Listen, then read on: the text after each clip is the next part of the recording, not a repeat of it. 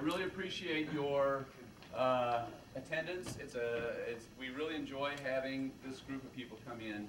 We have this program 3 sessions a year, and it's been going on for more than 25 years now. And so that means thousands of students like yourself have gone through this program.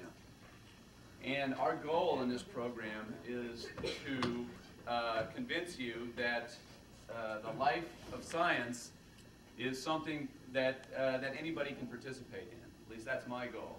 And to give you an idea of what are the engaging ideas in physics in particular, and how it all fits together, and how it comes together in a research laboratory like Fermilab. Now, what I'm going to talk to you about today is something that you usually don't hear about in a science lecture, which is the impact that science has on society and vice versa, the impact that society has on science, on the practice of science.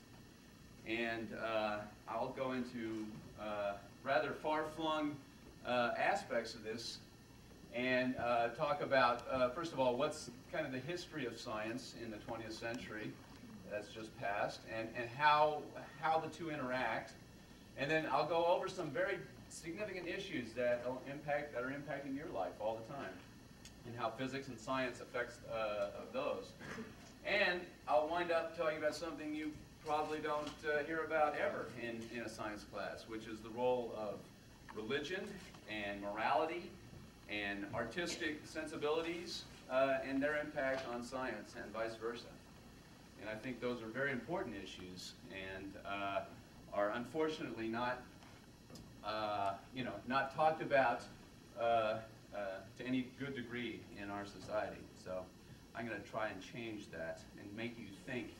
In fact, hopefully this will scare you a little bit, but I don't know if I'll do that. Depends on how brave you are. So, okay, I'm going to first of all start off by reminding you that the 20th century was the century of physics. Okay, it was many other things, obviously, but the role of physics was huge. Okay, and basically the Nobels started around the turn of the century, and I just thought that it'd be interesting to just overview some of the incredible discoveries listed by the Nobel winners. And so to remind you, it starts off with Röntgen and discovery of X-rays. And of course, this had a huge impact from the moment that he discovered it. And this is not one of those discoveries in science that take time to percolate. He was taking pictures of his hand and broken bones in the very first year of discovery of X-rays. Okay, and so seeing into the body was something that was very, very stunningly new. And of course, right around that time was the discovery of radioactivity by Becquerel and the Curies. And it's again hard to imagine us now not knowing about radioactivity, but these are people who discovered that in fact millions of volts of energy are stored in every single particle of all the atoms, potentially all the atoms of any radioactive material. You have millions of volts of energy stored into that. That discovery of a whole new world of energy was breathtaking. Marconi and Braun developing radio is an example of a very practical discovery. The propagation of electromagnetic waves is a physics, is a pure physics kind of thing that you can study, but obviously the practical aspects of that in terms of communication are what really made that discovery very impressive and deserving of a Nobel Prize. But the next one is quite the opposite. Max Planck and his development of quantum theory, which you learned about, took a long, long time, in contrast to some of these other things where the impact was immediate on society. Quantum mechanics has taken a long time to really impact society. It was a very theoretical, very very detail-oriented science when it was first discovered, and took decades to really complete. And in fact, its impact on society is being felt even now. Things are coming out like quantum computing, for instance, which is still it's in its infancy. And so this is an example of a physics discovery that takes a long, long time to impact society. Now, I should point out also another aspect of this is the philosophical implications on society. And I don't know if you appreciate still the difficulty that quantum mechanics forces on us philosophically. Okay, it says that the universe, at its heart, is a random place. It has no substantial reality that we think about when, day to day. This thing has a reality. It's solid. It's hard. It moves. The quantum realm is not like that at all. And hopefully you got a flavor of that in the lecture on quantum mechanics. Einstein got his Nobel actually for the explanation of the photoelectric effect. But in reality, of course, the Nobel Committee had taken into account all of his marvelous work in the year 1905 and 1906, and subsequent to that, the general relativity in the later, the next decade. And Einstein gave us a whole new vision of the universe, tying space and time together, and explaining how quantum mechanics impacts the natural world. He was a media star because of his impact on the way society viewed the universe, not because of any practical application of his theories. And so he was a rock star in physics. Now Fermi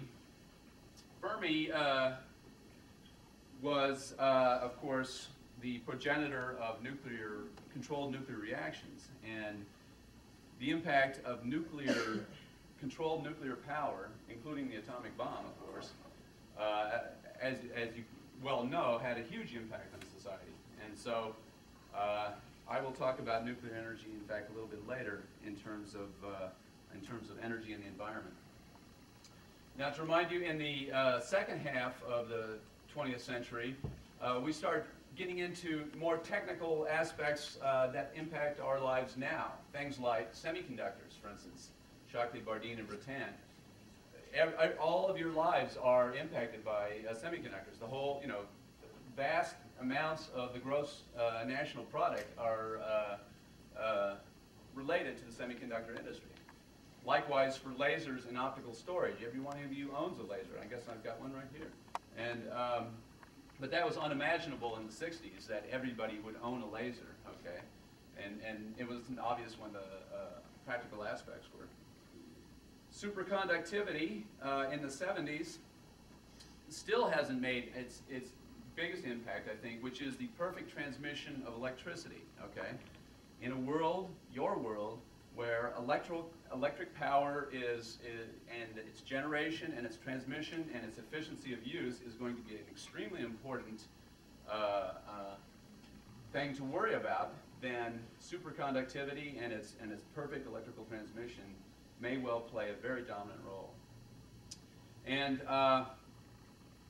in the latter half, the discovery of the microwave background is one of these discoveries that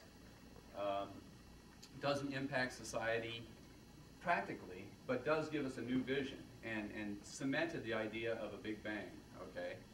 And so there is no question that the universe began in a Big Bang, in a moment 13 billion years ago. And this discovery brought that to light to society. So, and then there's others having to do with practical superconductors, room temperature ones, and advances in semiconductors.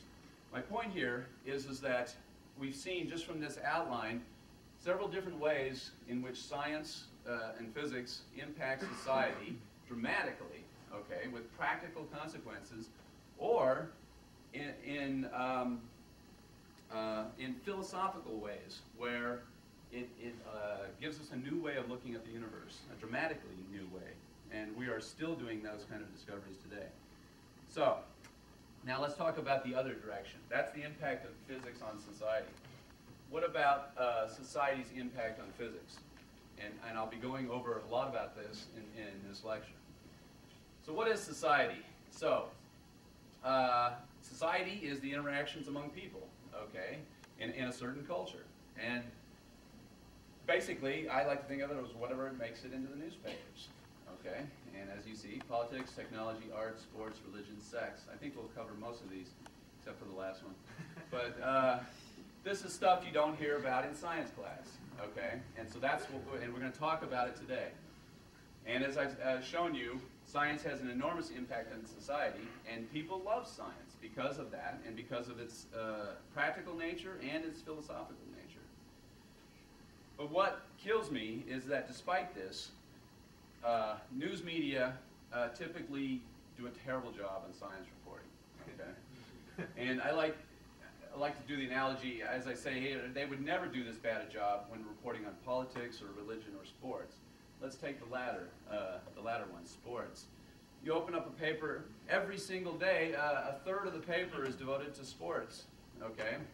And, you know, that's fine as it is, but my point here is that it's filled with statistics, right? The sports pages are filled with statistics and information. If you get one of those things wrong, okay, you get the batting average of some well-known ball player wrong, people will know, people will point that out instantly, okay? And say, you know, what are you, crazy? This guy is, you know, much better batter than this. You've you know, insulted him by misreporting his statistics there. On the other hand, a science article, I don't know how many times I've done this, where you open up a science, and open up the newspaper, read a science article, and it's just wrong. It's just completely wrong from the get-go. And not only subtly wrong, but sometimes it can just be like completely opposite to what the science paper said. And then there's the vast number of articles where they get just the statistics wrong. They report some huge effect, when in fact, if you read carefully the science paper that it's based on, in fact, the effect is not statistically significant, for instance. That happens in medicine all the time. And so this really gets my goat. And it's just amazing to me that that can happen. So furthermore, I find it astonishing that people listen to judgments about things that are going on in society from political leaders, religious leaders, artists, entertainers, but yet not nearly as much from scientific leaders. I don't know if this group is probably special, but I don't know how many people know the name of any scientist whatsoever, okay, compared to a politician or a religious leader, an artist, or an entertainer. So society, there is a very dicate society that I think that we have to solve with the importance of science and physics to society versus the way it gets reported and the way it gets acted on. So I'm going to give you a couple of examples, very significant examples. Here's a list of questions, for instance, that are so important to you and so important to everyone that we cannot afford to not pay attention to these things. For instance, is the Earth warming up? If so, can we alleviate that? That's a science question, okay? It firmly is a physics question. Is the solution worth the cost is not a question for science, okay? So here's, what I'm trying to get at here is you got to understand where science's role is in society and where the other things come into play. So that's a political or an economic question. Can we physically generate enough energy for the people on Earth? That is a science question, and I'll talk about that briefly. Who pays for it, you know, and do we have to fight wars to do this or that kind of energy generation? That obviously is not a science question.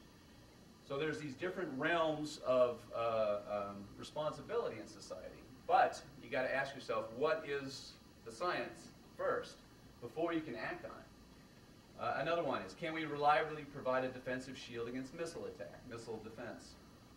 That's a science question. But it has implications for things like the principle of mutual assured destruction. This is very, very much a political issue. And you can listen to scientists on this, but obviously politicians have a big role to play in answering something like that. How healthy can we make people? What is the best way to feed everyone? That is a biology issue, for instance. But you know, if you have to make restrictions on the distribution of food or how many children you can have, that's obviously, you know, it's not in the realm of science. And finally, like stem cells is a big issue these days. Can they cure disease? Again, a very biological, medical question. It's just, it's a factual thing. But is it moral? Is not a science question. And so you have to understand on these topics where to draw the line, okay? And you can't have, for instance, like I'll be talking about global warming, you can't have Rush Limbaugh talking about the facts of global warming, okay? He's not, he can do it, but don't listen to him, okay? Because he's not well versed in the understanding of science and science issues, okay? Now, if he has something to say about how absurd a particular solution is, that's his realm, okay? But I would recommend shutting off your ears when people who have no training in scientific facts start spouting off about scientific topics. Now, here's an example, a very significant example, I think, of where the media just get the whole thing wrong, okay? It's like you'd open the sports page and the Super Bowl was played the previous day, and they say, oh, a couple of football teams played yesterday and one of them won. You know, that would be the essence of how badly they report this. So here is one of these topics: hydrogen car program. President Bush pressed, this is several years ago, I made this talk. President Bush pressed his market-based approach to the environment Tuesday night, proposing $1 billion initiative to develop cars fueled by clean-burning hydrogen instead of gasoline. All right, and this is still going on today. So you've got to understand what is going on here. So what is hydrogen? What is hydrogen fuel cell? And why would society want to invest in that? Well, like any reporter would do, you go to Google and you Google hydrogen fuel cells, okay? I did this several years ago, like I said. It may still be active. But what I found as the first link was the Hydrogen Fuel Cell Institute. And here are some quotes. And this is what reporters love to do, okay? At long last, a technology too long overlooked promises to transform society, offering clean and abundant power. Hydrogen-based fuel cells could soon end our reliance on oil and minimize emissions of pollution and global warming gases. Okay, that's your hook. That's what the science reporter loves to see. And then put aside the environmental advantages to fuel cells, still their promise is extraordinary. Because water and heat is produced, but nothing else. So why aren't our fuel cells now powering our office? Because until very recently, their costs were far too high, okay? And I actually saw reporters actually taking almost this verbatim, okay? That's great, you know, you can go and just talk to your scientists, get them to, you know, make cheaper fuel cells, okay? Well, that's, unfortunately, it doesn't work that way, okay? There's certain physics realities involved. A hydrogen fuel cell creates electricity from the chemical oxidation of hydrogen. Obviously, molecular hydrogen is required for this. There is no molecular hydrogen on this planet, okay? Instead, you have to create hydrogen somehow, and that means you're using energy, another energy source, to split water or to heat up a fossil fuel and crack it open to get the hydrogen, okay? So what energy source now is dominantly used to create hydrogen? Why, you burn coal, oil, and gas to do it, okay? That's the way you get hydrogen, okay? And so, you know, but aren't hydrogen fuel cells a great energy storage device? And, you know, a genius reporter will get past that first obvious kind of problem and say, well, they are a nice battery, aren't they? Well, not if the efficiency of producing the hydrogen, transporting it to the fuel cell, charging them up, and then getting that electricity out. What if that whole efficiency of that cycle is worse than just charging up a battery from the oil and gas originally? And that's about the situation, because the round-trip efficiency in a fuel cell is currently about 30%. Okay? Now, you know, I'm not saying that these don't play a role in society, okay? But did anybody understand this just dominant, simple concept from reading the newspapers? I think not, okay?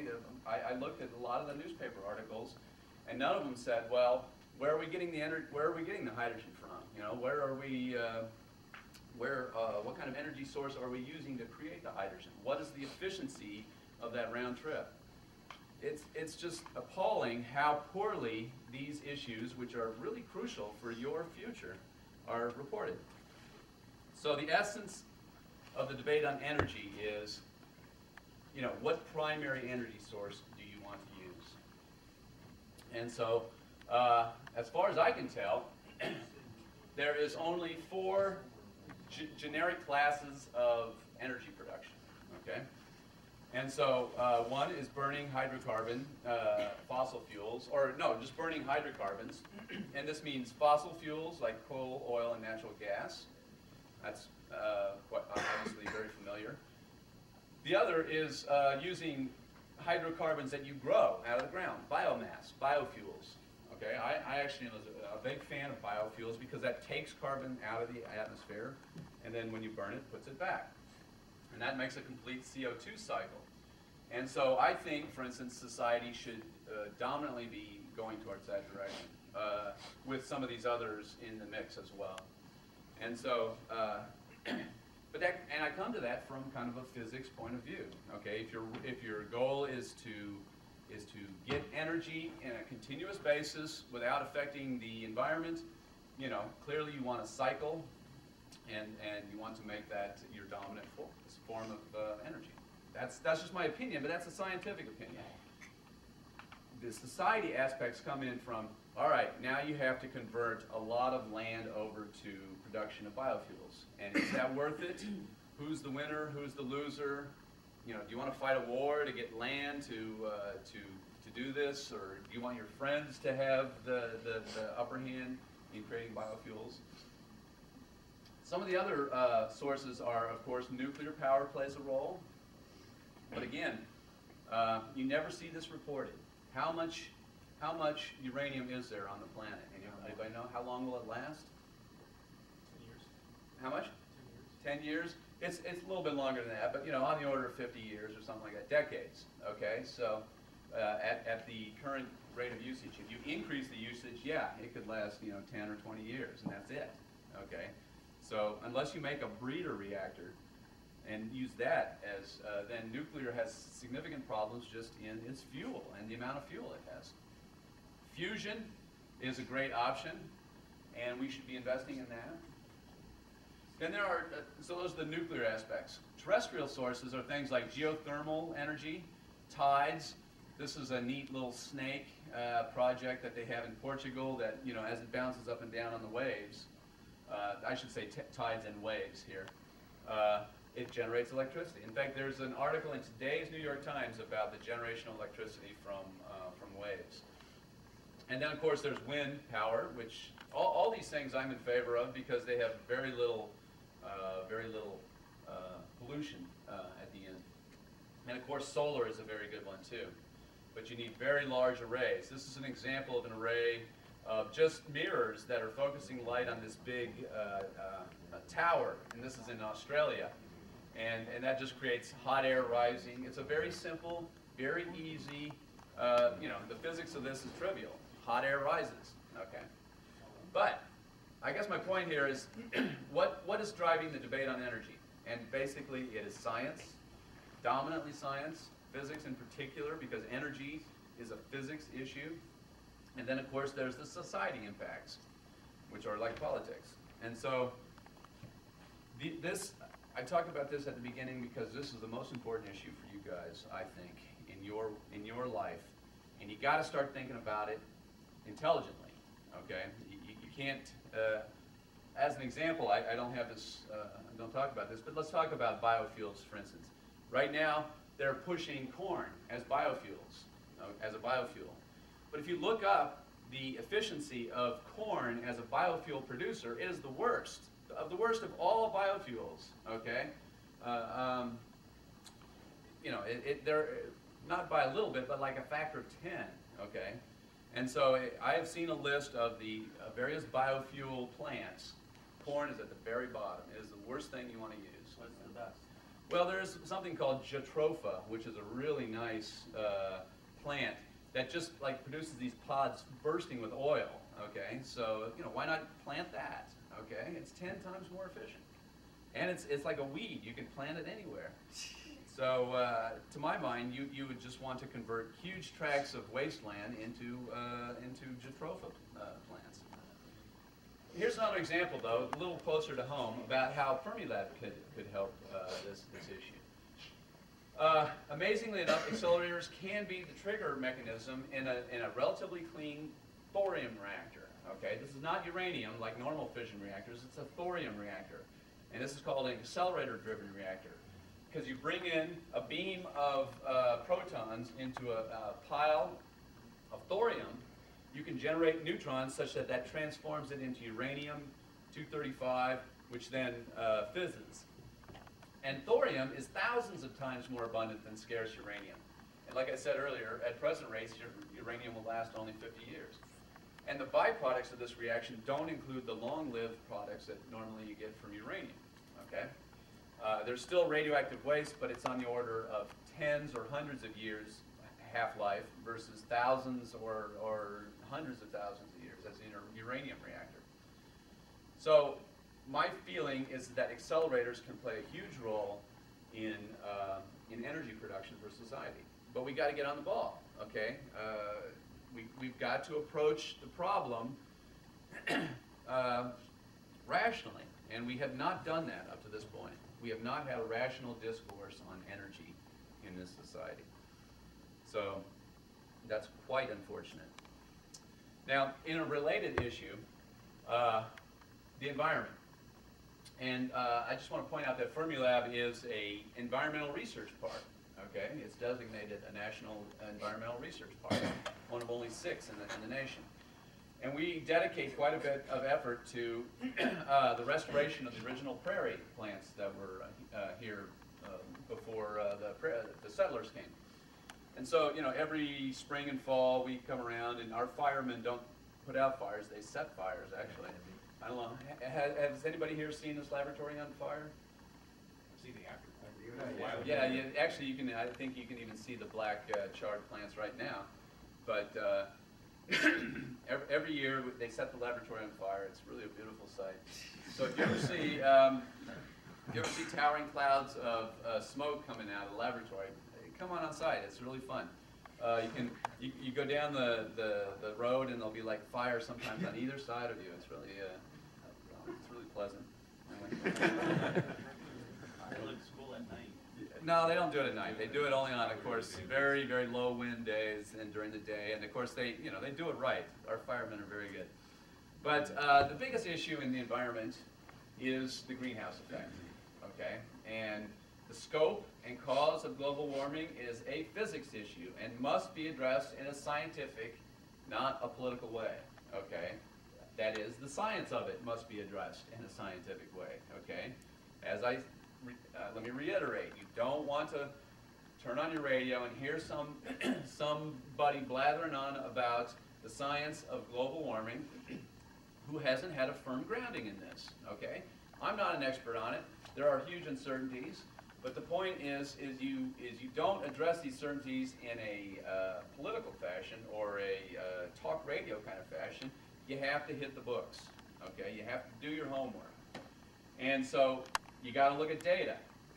And here's, for example, a graph of the combined land, surface, air, and land and sea surface temperatures over the last, about 150 years or so. And you can see a trend here, okay? And this is particularly dominant in the Arctic regions. And so there's a very good physics mechanism explaining all this, and that is the increased carbon dioxide content in an atmosphere can absorb more long wavelength radiation. This is a science issue, right? It's not a politics kind of thing. And in fact, if you look back in time over 500,000 years, then this is the natural variation in CO2 concentrations, and this is where we'll be in your lifetime, something that this Earth has not seen in 1 million years, or millions of years, I should say, many millions of years, okay? Because you can go back in time even further. But this just shows how temperature and CO2 are quite related. In this instance, the temperature will affect carbon dioxide, and carbon dioxide affects temperature. It's a very difficult business trying to reconstruct these temperature changes from both the solar influence and the carbon dioxide influence. But people have done this, and they know how to do this kind of work, okay? The point is it's a very scary place to be, okay? And so we understand the driving force of carbon dioxide on the what's called forcing of the atmosphere, which you measure in watts per square meter. This is a very physics-driven issue. And so we have a whole agency that's supposed to be devoted to this kind of research, okay? Environmental Protection Agency. And they put out some time ago a nice, what I consider a very nice summary, which is what do you know for certain? You know, what are the aspects of this problem you know for certain? What is likely but not certain, where more researches need to be done? And there's some big unknowns. And you know, I'll be first to admit that there's huge unknowns about this issue. But here you can see a classic interplay between science and politics, okay? And this is a National Academy of Sciences, which is you should very, very well respect on all scientific issues. It is the nation's science board, okay? And they had a report on the current research plan for global climate change. Again, this was a couple of years ago, but still relevant. And this guy from the Union of Concerned Scientists, which is really a political lobbying group, said, look at this report from the National Academy of Sciences. It says that the president is using his research plan as cover to create the impression that they're concerned about global warming. He says he wants sound science to guide the debate, yet dismisses and avoids anything that doesn't mesh with his political views. We call on the administration to heed the National Academy of Sciences' advice to lead our country into a future well-informed about the risks of climate change and ways of addressing it. So, this is a classic case of a huge clash between science and politics, and you gotta separate the two and find out what's going on. How do we deal, if at all, with those who claim that global warming isn't an anthropogenic issue? Well, again, the question, if you didn't hear, was how do you respond to people about who say that the increased CO2 levels aren't made by man, for instance? Is that, yeah. Well, it turns out that's a science issue, okay? It's not a politics issue. You go and you look it up. Well, there's certain isotopes of carbon that are come from fossil fuels versus sources in the natural environment, okay? And you can measure those isotope ratios. And so you go in and you measure them and you compare them to what you expect. There's a prediction, there's a measurement, there is a conclusion. You know, it's a very science-oriented thing. It's not a politics-oriented thing. And so it could be that the cost of addressing global warming is too much, okay, for society. That may be true, and that's not a scientist's point where he can argue. That is a politician or an economist's point of view, okay? But you got to get the science right first. So here's another huge societal issue, and that's physics and war. And World War II, of course, was one of the seminal events of the 20th century, if not the seminal event. It reshaped the entire globe and the nature of international relations. Nerds played a very big role in this conflict, and the development of radar uses the same type of kind of klystron power amplifiers that we use here. Computers came out of this conflict for codes and also for computing ballistic trajectories, and of course the atomic bomb, which was quite a dramatic conclusion to that event. And scientists played a huge role in this conflict for the same reason everybody did, because it was needed, and they felt obligated to contribute to society in this fashion. But it was interesting that a core group of scientists, quite a few of them based here in Chicago, protested the notion of using scientific efforts, specifically the atomic bomb, to enhance war capability. And those same kinds of political playoffs between science and in this case war go on today. Okay, you'll see quite a few scientists take that kind of moral stance, but you got to realize that's a moral stance. Okay, that's a political stance of a group of people, and that can be argued about by politicians or commentators or bloggers or what have you. You know, that's the attitude of scientists is their attitude, but the science is a different issue. Okay. Here's an example of a great scientist soldier. He's the guy that basically developed Fermilab. He was the first president of the overseers who built Fermilab and got the funding for it and all that. Before that, he headed up the group developing 3-centimeter radar at MIT. And, you know, for instance, that was the decisive factor for the Battle of Britain. And I remember him giving a talk in this auditorium about, you know, the good old days. And he talked about going through Morocco with a little crystal in his pocket. And Morocco was controlled by the Nazis, but it was a neutral country that you could get up to England with. You couldn't go directly from the U.S. to England because of blockades. So he was a spy, smuggling in, you know, one of the key elements for radar into Britain. It was a really fantastic lecture. I really enjoyed listening to him say that because he was really low key about it, you know. But clearly, if he had been caught, that was big trouble.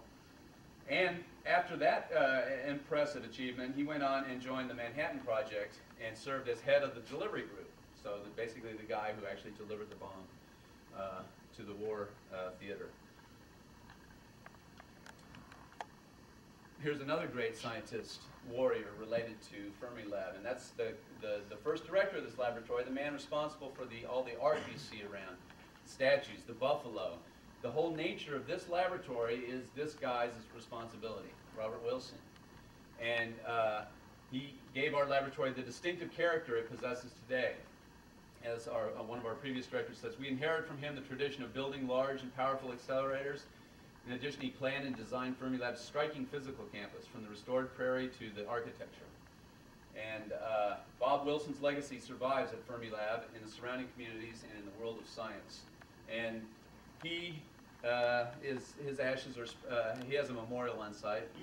There was a burial ceremony for him here. And he was the cyclotron group leader in the Manhattan Project, the guy responsible for purifying uranium isotopes using cyclotrons. So there are great examples of physicists making huge contributions to war. Now, the biggest technological, physics-oriented issue in war today is probably missile defense. And so this, of course, is a scheme where you intercept missiles that are being sent to us or our allies by other missiles. And so this is a technical problem, and it's well addressed by science, okay? And, you know, the question of whether you want to do this or how much it costs, that's very much a political issue. But what I want to address is, what about the science? And we had a guy named Ted Postal come here from MIT. This was some years ago, 2002 as it says here. But this, again, is a great example of the intersection between science and society. He came and he talked about testing missile defense. And he says, well, it worked. At least that's what we were told. But shortly after the experiment flew, 3 people came up and brought new evidence to light. Their information, coupled with my own investigation, points to a different story, one of failure, a finding seemingly confirmed this February by the government's accounting office. I believe that the top management of the Pentagon's Missile Defense Agency have misrepresented or distorted the results derived from the experiments and rigged the follow-on test programs that continues to this day. This was 2002. And these deliberate actions have hidden the system's vulnerabilities from the White House. This, here again, is a huge example where science and society play incredible roles with each other. You know, the scientists were given a job to do an experiment to see if this technology works that could potentially save a lot of lives. Well, did the experiment work or not? That is a science issue, okay? And he showed the data in his talk here that was pretty demonstrative that it was a failure, okay? And did people lie about this? Well, I have yet to see this fully addressed since then, and I have yet to see the data reported in the newspaper. Why the heck is there not a graph in the newspaper that you can see? You know, he had plenty of figures to show. Why didn't one of those figures show up in the newspaper, okay, and was discussed? Because then that is a factual issue that can be discussed. Obviously, it impacts you know, it has a huge political impact. So this is, again, I don't want to belabor any single point here that I'm talking about, environment, energy, war, whatever, except to make you guys realize that there are science issues that have to be resolved, and then there are political issues that have to be resolved.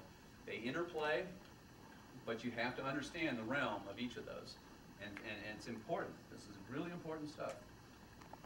So, coming down off of that rather emotional issues, let me just point out another big aspect of science and what we do here at Fermilab has to do with computation. And the semiconductor industry is thriving. It's a physics-generated issue. Many of the most complicated problems that computers address are physics issues, atomic explosions, atmospheric phenomena. And the creation of the World Wide Web was, in fact, a particle physics-driven issue. As Sir Tim Berners-Lee from CERN, there's your first web page. That's from CERN, our sister particle physics laboratory in Europe. And in fact, in 1992, they had the first World Wide Web conference, and there weren't enough websites to fit in this circle here. So they put down the word U. You could be part of the World Wide Web. And you'll notice Fermilab is there. We're upside down, but that's okay. We were the second website in the world, in the United States. Okay, I can remember surfing the web in this time period when you could surf to one location. So we didn't call it surfing. Okay, but I don't have a picture here, but at you guys took a tour of the Grid Computing Center, and so we were involved in the World Wide Web production. We're involved in Linux operating system production now, and we're involved in Grid, the next stage of information processing on the internet, which is called the Grid, and that's being developed at CERN and Fermilab in Argonne. And this is another example which has mostly just pleasant consequences. There's very little controversy associated with this in terms of the society, but this is where a nice non-confrontational impact of physics can be had on society.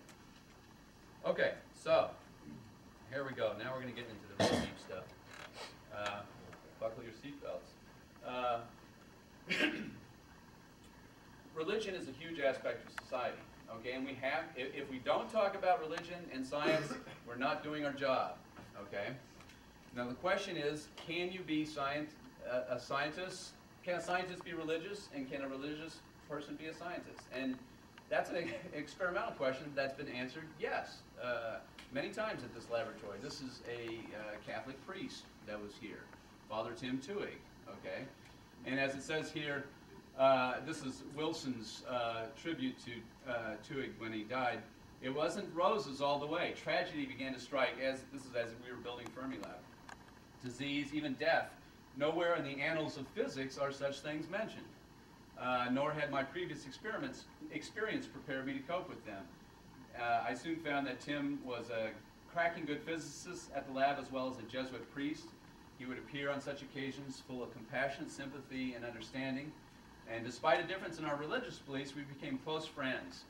So this is an example of how you can meld a religious life and a scientific life. But there are confrontations, and we have to talk about those, okay? And so one problem is when religion tries to confront science on its own turf, and evolution is the best example of this problem. Many religious organizations deny that evolution of life forms have taken place on the planet, whereas the scientific evidence, there's no scientific evidence for questioning that. The theory of evolution is on par with the theory of gravity, for instance. And so this has to be reconciled in some fashion for anybody who wants to be involved in science and have a religious life. I believe it is very easy to be religious and believe in evolution because the timescales are so huge and global and magnificent that I don't see a problem. I think using the word theory places that sort of a rhetorical disadvantage. I think there's another word that we can use. No, the question is should we use the word theory for the theory of evolution? No, it's a great theory. Okay, I have no problem with the word theory. As I say, there's the germ theory of disease. We never we never question that, you know, or the theory of gravity, for instance. It's a fine word. Right, I was just saying it's so easily parried.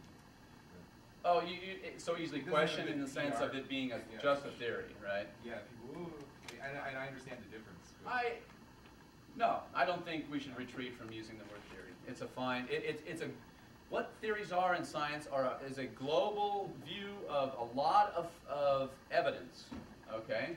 Theories can be proved wrong, okay? And so, but typically they overarch a huge body of evidence that is very hard to overturn. For instance, Newton's theory of gravity was not overturned. It was augmented by Einstein's theory of gravity, okay?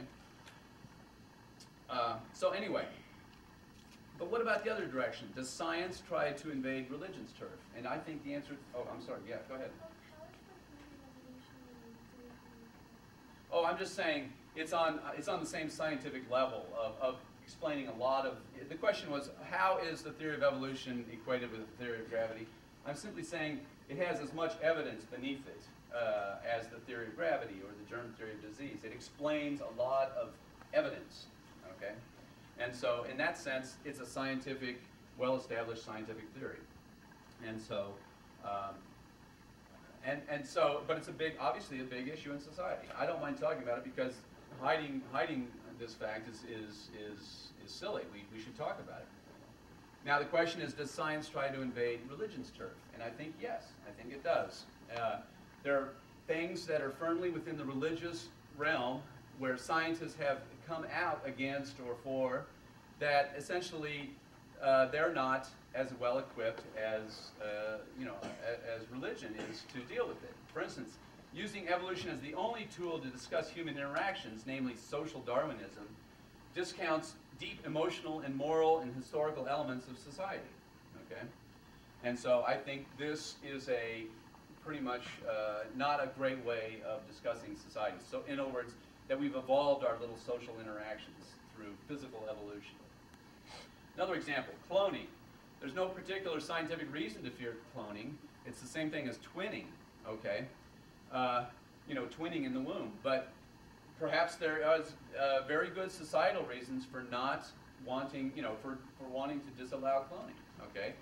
And if you hear a scientist bloviating about this, you should probably shut your ears to him, to the scientist, or her, because that's firmly in the realm of, politicians have every right to say, oh, shut up, you dumb scientist, you don't know what you're talking about. Or this religious person would never say shut up because they're usually very polite. But they would say, you don't know what you're talking about because you're addressing it from a scientific point of view, not from a societal or moral point of view. And likewise for stem cells. Medical advances seem to be certain if scientists experiment with stem cells. And you will see many, many scientists, biologists, who say, come on, just let us do this. This is a great avenue for scientific advance, okay? But there are legitimate moral objections by some to making embryos a tool. I think the church should be the last one to talk about morals, because if we look through the past, they've done a lot of immoral things.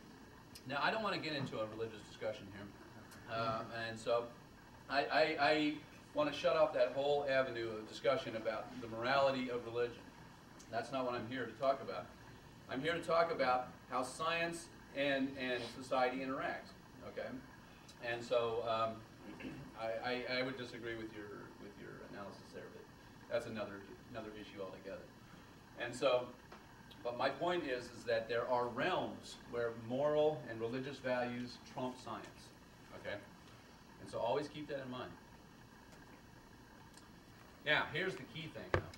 This is where the two intersect gracefully and gratifyingly. Okay. If you want to search for the sacred and the majestic and the mysterious in science, you don't have to go very far. You guys are there, okay? Don't think biology, think physics, okay? That's where the grace, the majesty is in the universe. For instance, what is dark energy? It pervades all of space-time and is forcing the universe to expand. We have no theory for it. Our best calculations are about a factor of 10 to the 60th in error. And if that dark energy was not there in precisely the right amount, this universe wouldn't be here. Why are the physical parameters of this universe so exquisitely balanced such that life can exist? I'm not saying that these are evidence for God or should induce a religious feeling in you, but the point is this is where the spheres of science and physics and transcendental issues can match, and that is in cosmology and quantum mechanics. For instance, how can we possibly reconcile the random nature of quantum mechanics with our own notions of causation?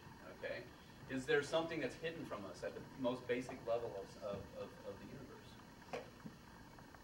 And so these huge questions that, are we one of many, many possible universes that simply is randomly selected to have the laws and physical parameters that allow life to form? Okay, are we just some random nugget out there? But to my mind,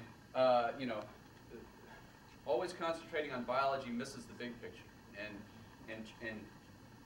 the majesty of this universe is just inconceivable and is very hard to describe, except when you study it deeply in physics, you get there. Now here's an example where I think religion and science have accommodated themselves to each other. And this is the Catholic Catechism. Now, I'm not out proselytizing for being Catholics, okay? And so, but my point is the poetry here. The Catholic Catechism says, though faith is above reason, there can never be any real discrepancy between faith and reason, since the same God who reveals mysteries and infuses faith has bestowed the light of reason on the human mind. God cannot deny himself, nor can truth contradict truth.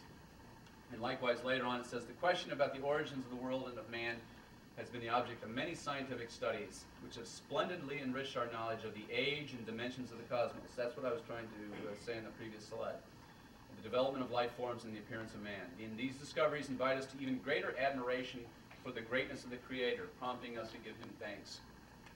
Why can't that be the basis for a reconciliation, if you will, between the grand view of physics and the grand view of religion? Okay, to my mind, there's no clash that's necessary.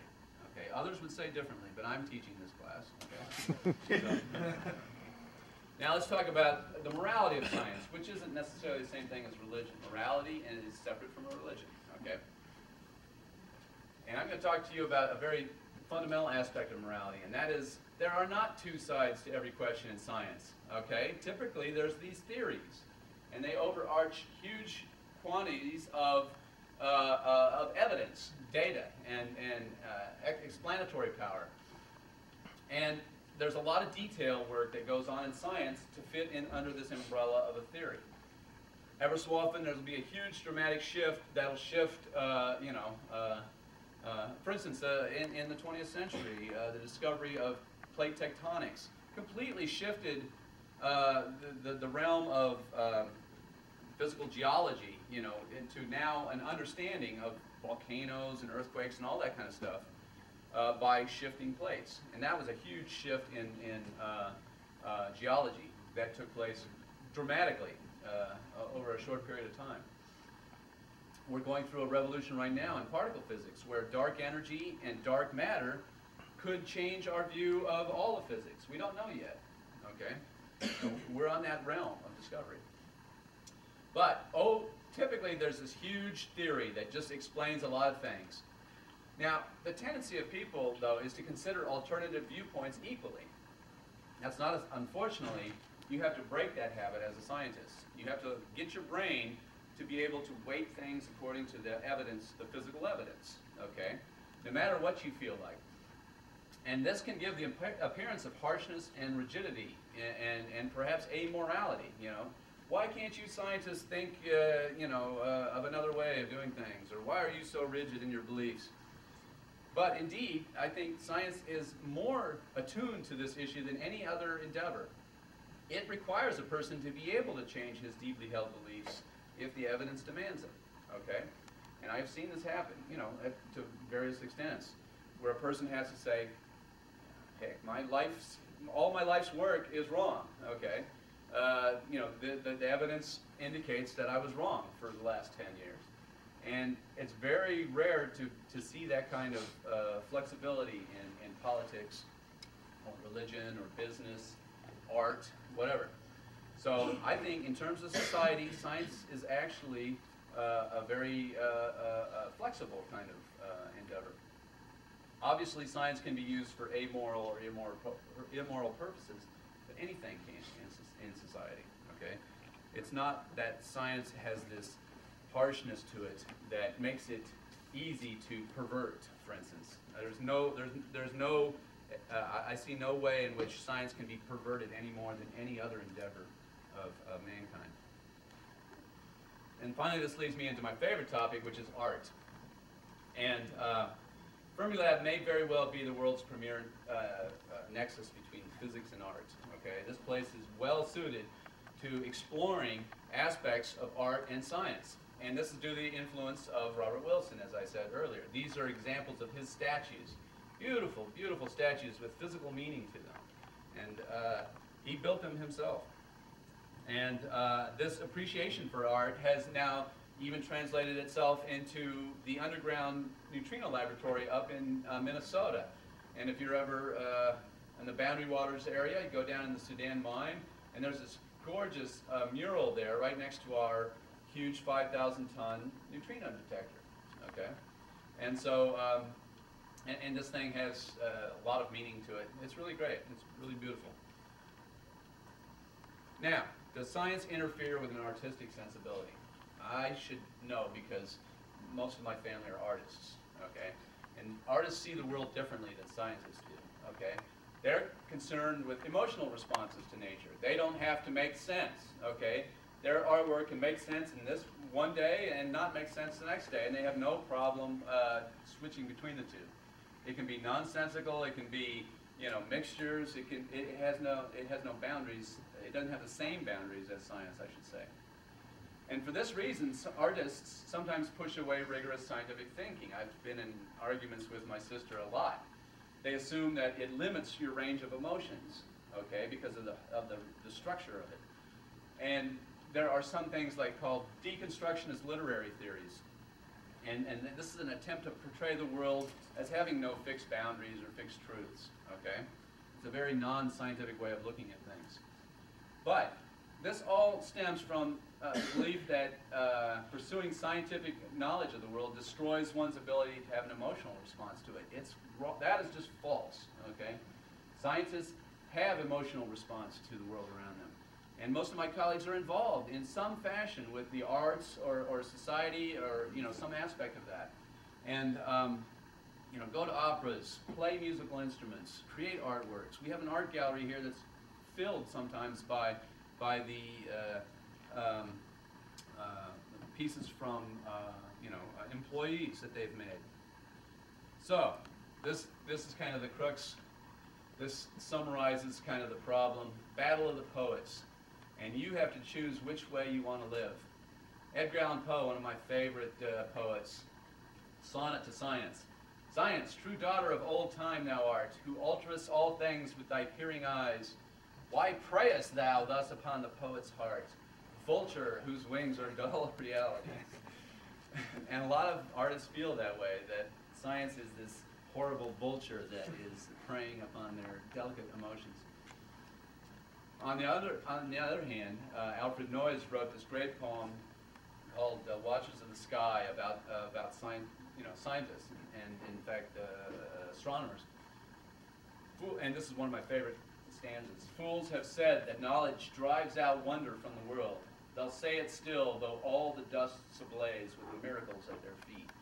And what you should have learned by now is the dust is ablaze with miracles, okay? Everything at your feet is miraculous. Every aspect of it.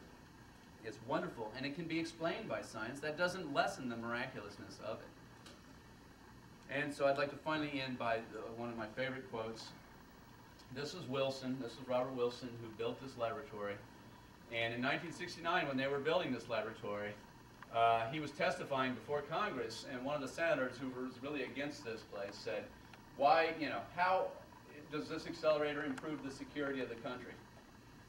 And Wilson said it had nothing at all to do with security. And the senator said, how can you possibly stand here and request all this money for something that doesn't involve the security of this country? And Wilson said, it has only to do with the respect with which we regard one another, the dignity of men, our love of culture. It has to do with, are we good painters, good sculptors, great poets?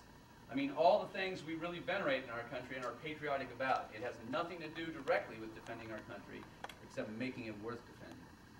And I believe this is true of science in general, and I hope you've appreciated what we do at this laboratory over this last some weeks that you've been here on Saturday Morning Physics, and we hope you go out there and appreciate the world of science further. So thanks for your attention.